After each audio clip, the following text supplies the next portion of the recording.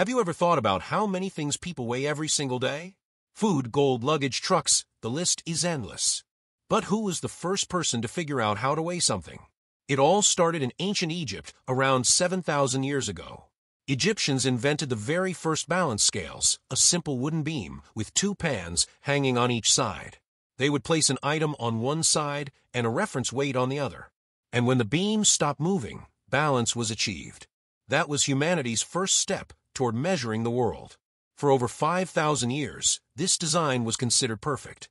Then the Romans made an upgrade, replacing the rope with a thin metal rod. They created the steelyard balance or the beam scale, where a small sliding weight helped determine the object's mass. It was portable, practical, and brilliant for its time. Fast forward to today, and we have scales that can do the impossible.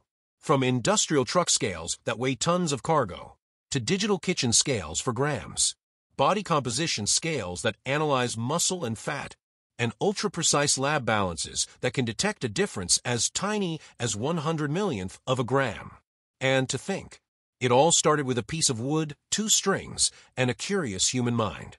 I have many more educational videos, don't miss them.